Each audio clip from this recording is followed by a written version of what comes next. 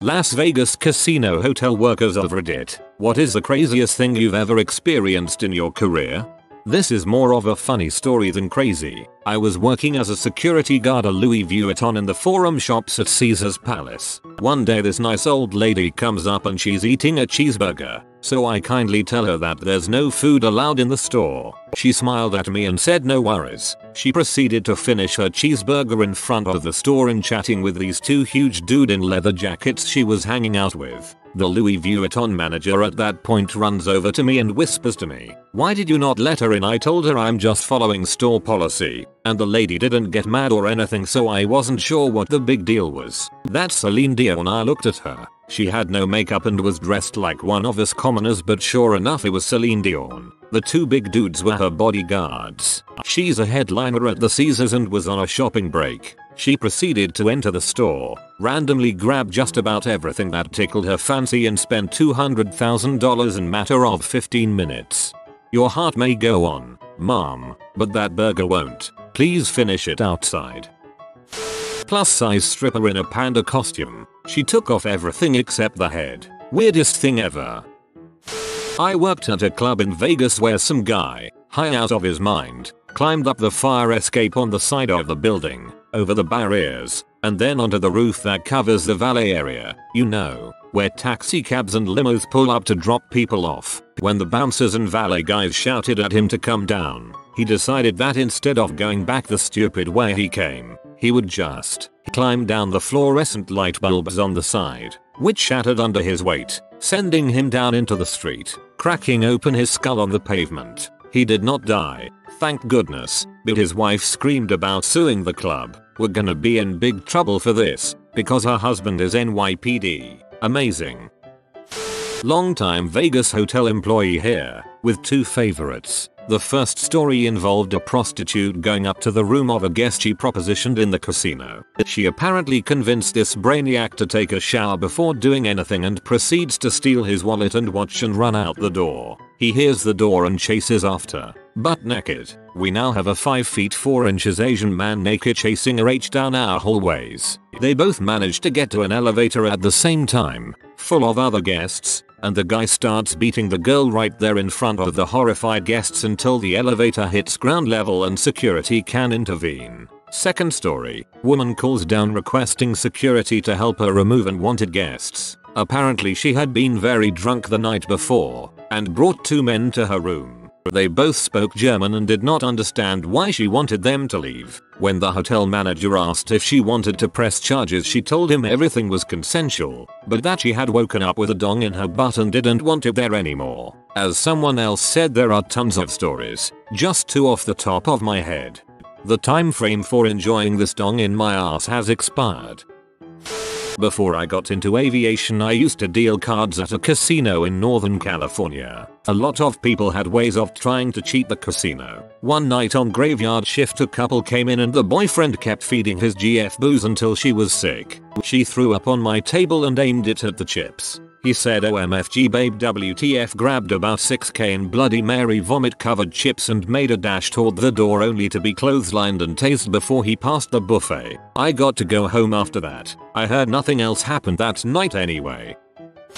I worked at a hotel casino in Las Vegas a few years back. My first day working at a hotel, I was walking by some housekeeping workers pushing a large cart filled with bed sheets. There was a thud. I looked at the floor next to the cart and I saw a big pink adult toy. It had slipped out of the pile of used bedsheets the housekeeping staff was taking to the laundry truck. It was silent for a moment while the housekeepers and I looked at it. The two male housekeepers then proceeded to kick the adult toy back and forth like a soccer ball, laughing their heads off. Another time I saw a girl coming from the pool being propped up by her friends. She was laughing real loud and looked like she was crap-faced drunk. She made it 50 feet through the casino where suddenly her laughter turned to crying. Her crying then became loud sobbing.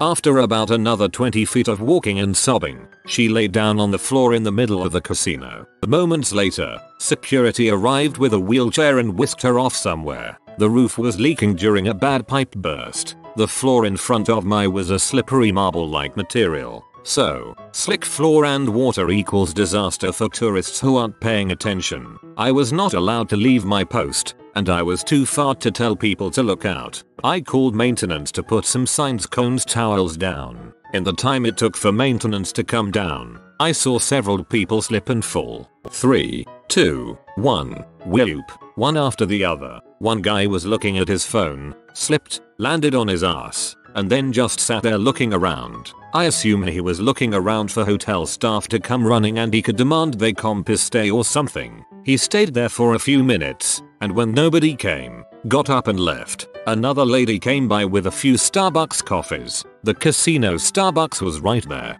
3, 2, 1, Gahoo. Now there was a lady on her ass, and coffee everywhere. A few months later, I had to make a written statement about that particular lady's fall. I can only assume she sued, and most likely won. I worked security for a casino hotel, not in Vegas, for 12 months. One night we got called to the underground car park with reports of there being a naked man seen. Myself and another guard go down to see what's up. Everything seems normal. Eventually down the far end of the car park we find a towel on the ground that is basically covered in crap and what looks like pieces of food. Turns out the naked man is hiding in some bushes nearby. I forget what happened exactly. I think a couple walked past and were startled by some noise or maybe smell. So myself and the other guard have found the naked man that was reported. We ask him WTF is he doing, and it turns out he is here on a business trip with some company. We threaten to get hotel reception to wake up his boss and bring him to us if the naked guy didn't explain exactly what he was doing. This worked. Turns out, the bloke has a sex fetish that involves wearing the hotel room towel as a diaper underneath evening wear, crapping in said diaper during company dinner, shoving small pieces of food down there as well, broccoli, carrot, it was mainly mixed vegetables, and then proceeding to find somewhere to be alone with his towel diaper creation. The loaded potato. I made friends with a Denny's waiter late at night once who had worked at a casino previously. Apparently once an elderly gentleman had a heart attack at a casino buffet and collapsed on the ground, and other impatient old buffet patrons simply moved around him to continue piling food onto their plate. Those crab legs ain't gonna last forever. Not Vegas but celebrity jerking at undercard table. Large man throwing pit boss over auto roulette. Lady having heart attack. Falls onto roulette table. Husband continues placing bets around her. Chinese walkout after one dude got banned. Literally some dude in his 20s walks in, yells something in Mandarin. 98% of Chinese punters stand up, leave, and don't return for weeks. Vegas local here. I worked at a party pool last summer, and after a day of high heat and much too much alcohol, my guest decided to pot a squat and crap in the back of the cabana he had rented. That was a fun day. Lots of the crazy stuff I've seen involves violence mostly. Crazy fights that end in a bloody mess, or men who go crazy in a fit of rage when they lose more than their life savings on a night of betting. It's a crazy city to grow up in. I was born and raised in Vegas, never worked in a casino, but I've been to enough clubs to see some crap. The craziest isn't stupid drunk chicks, but the money some people spend. My GF's boss spent about $30 to $40 grand in one night at Hackerson. I have been lucky to partake in his look at me I'm rich spending sprees. I thought I was ballin' when I bought $70 worth of drinks. While I've never worked in a proper casino, I have worked a slot route, which is in some ways worse. For those who don't know, there are slot machines everywhere here. Bars, grocery stores, gas stations, everywhere. Most of these places don't own their own machines or maintain their own gaming licenses. They lease all that stuff, and people like me would come around to maintain the machines and occasionally remove and count the money. Removing and counting money, mostly from 7-Elevens in the wee hours of the morning, was my job for 3 years. I've seen things. I've seen the same drunks and crazies you get on the strip, sure, but you don't really know the depths of addiction until you've seen the sorts of people who are gambling in a North Vegas 7-Eleven at 4 AM. Heartbreaking crap. I once heard, against my will, the life story of a woman who lost her home, her job and her husband's job to gambling. I guess they were a reasonably successful couple until she started feeding their 401k into machines. I've heard the story before. They're a dime a dozen. But the part that made it stick was the ending. My husband doesn't even trust me leaving the house anymore, she said. Feeding another $20 into her machine makes me take him everywhere, so it's harder for me to go to a casino. She motioned towards a small nook containing an ATM and a small shabbily dressed child, maybe 6, sitting on a milk crate eating Cheetos. Tricks on him, she said. These things are everywhere. She gave me a sly look like she had shared a clever life hack. Like her ability to perpetuate her addiction was equivalent to a clever new use for empty paper towel rolls or something. I could barely hold back the vomit. In theory, we're supposed to report things like that. In practice, those are good customers in most eyes and nothing ever changes. Thank God I got out of that industry. Anyone work at Caesar's Palace? I was there for a conference and they had the best coffee I've ever had, and I would love to know what kind it was so I can make it at home.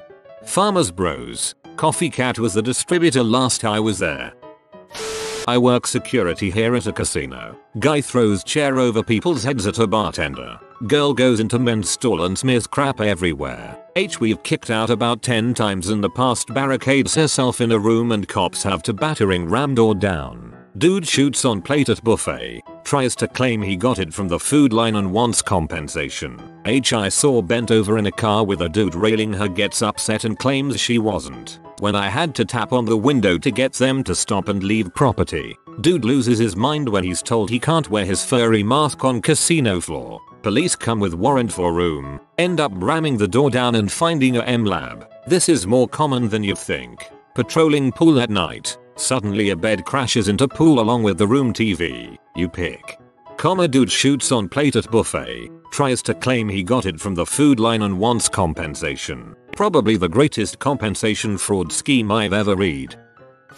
Okay, I used to work for the legal department of a large strip casino. Until I started working there, I had no idea that a huge number of people visit Las Vegas for one reason only: to sue us. It is staggering the things they try to pull. One woman shows up in town with her 5-year-old son and breastfeeds him publicly in the front desk area. Because of the age of the child, people are freaking out, so she is asked to nurse privately. She then tells our casino she will sue us. Now, all the lawyers on the strip are friends, even with lawyers in the competing casinos, because they are trying to keep this place together. After this incident, we notify all the other attorneys on the strip, because people like this have a habit of hopping from casino to casino with the same con. Sure enough, about 30 minutes after we send out the warning, we hear she is hitting another casino with the same crap. Pulls out her boobs and threatens to sue. She leaves that one and tries to enter a third, but security wouldn't even let her in,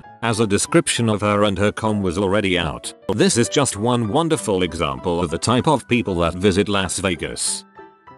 Just a lot of fights and some people getting stabbed. We have local prostitutes that think the cocktail waitresses are their friends. There was a crazy lady late night in the pit that attacked one of the pit bosses. She was later found asleep under a chair. One old lady kept coming in and peeing on the bar stools. She was banned, but it didn't stop her. When your hobby is peeing on bar stools, it's tough to be denied. Dang. I am late to the party. I was at a retirement party for the head of safety from a strip casino and he imparted his favorite story. There was construction going on in one of the clubs in the casino and somehow this drunk guy found himself wandering in there. Well, he eventually passed out in the construction zone. Unfortunately, the workers did not notice him when they started throwing up drywall. They didn't notice until there was pounding from inside the wall. So yes, this head of safety gets a call and the saying a guest was drywalled into a wall. I just can't imagine waking up with a pounding headache and realizing you are inside a wall. Not in Vegas, but at a local casino I used to work at, an active duty special forces soldier got a bit tipsy and slapped some dude who was being rough with his lady. Security tried to intervene and wound up with 6 security personnel in the hospital and the tribal police had to tase his ass down. Another time a guy got caught whacking it at a slot machine and before security got him restrained he blew his wad all over the machine, floor and chair. I'm pretty sure that first event was in Chris Kyle's book. He's the guy who has the most confirmed kills as an American sniper. I read it recently and he mentions that fight because he is the one who slapped the guy. Specified most kills as an American sniper. Not as a sniper. Apparently that honor goes to Simo Heha. As someone going to Vegas for New Year's, I am monitoring this thread closely for tips. I have a friend who works as a high-profile DJ in Vegas, and he related a story one night where he was working a party where some UFC stars were in attendance, and he was invited to the after party upstairs. He gets upstairs, and most people have retreated to rooms to do their business and were being relatively quiet, save one room. He walked in to find Chuck Liddell having sex with a woman on the bed, with 24 other women looking on and apparently waiting their turn. He stopped the story to tell me he's seen some crazy crap in his time in Vegas, but a line of women waiting to have sex with Chuck Liddell was the weirdest thing he'd ever seen. You have been visited by the safety Stuart Little. Upvote in 16 seconds for 16 years of safe grinds. If you are new to the channel, you can subscribe. I publish new videos every day. Until then, check another video, or don't. Either way, have a great day, you magnificent people.